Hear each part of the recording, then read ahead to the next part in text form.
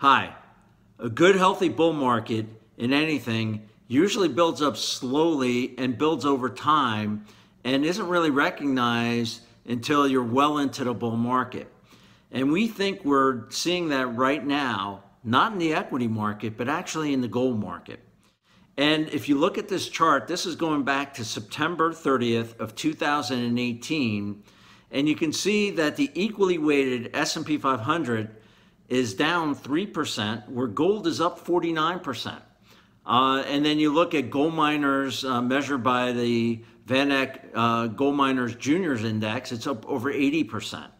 And you would expect that because gold miners tend to do 2 to 3 times better than gold itself.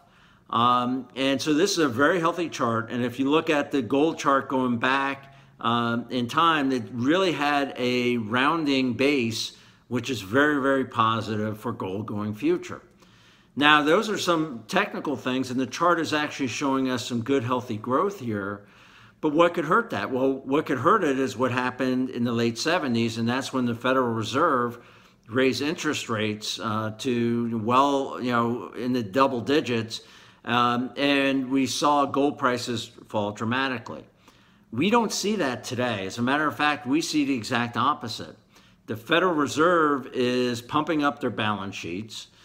They keep on buying security after security, not only treasuries now, but corporate bonds.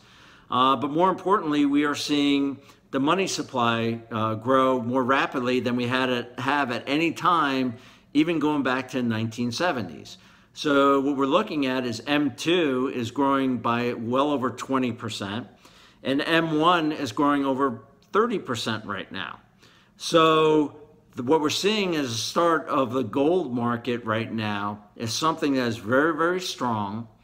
We think it's very sustainable because of the actions from the Federal Reserve and the federal government, and many investors don't see it. This is a very good sign that this is going to continue for quite some time, and we think we're in the early second or third inning of possibly one of the best bull markets in gold that we have seen in our lifetimes.